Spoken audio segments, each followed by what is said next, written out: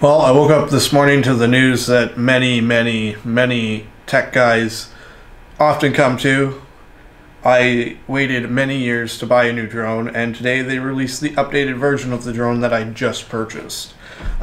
Interesting. I wasn't expecting them to be updating it quite this soon, but I guess it kind of makes sense, especially with this being such a popular model and being priced where it's at.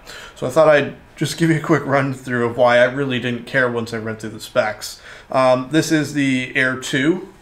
I purchased it about 3 weeks ago. I bought the Fly More combo, so I got the bag and the batteries and all the extra goodies, which got me pretty jazzed because I was replacing the Mavic Air, or the Mavic Pro, sorry.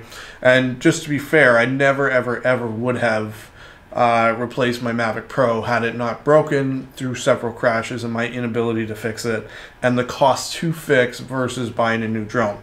So that brought me to this. I waited a long time and finally bit the bullet and bought it. And then fast forward to today, the Mavic Air 2S comes out with a few tweaks and features that are improvements, and they're all improvements. I'm not going to sit there and knock on them for what they are.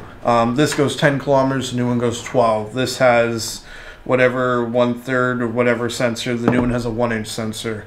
It does 10-bit, it does 12 kilometers of range. There's a few things that it does a little better, and it has another axis of optical avoidance for crash detection, which is all great stuff. Really nice.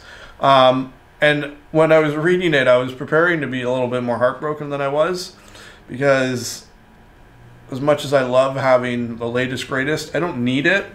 But if it was a huge improvement, then I would have been like, oh man, I should have waited a couple more weeks and whatever. But at the end of the day, I didn't really care, because once I read through all the specs and everything, it's all minor improvements. It's little things and not how I use the drone. I never max this drone out.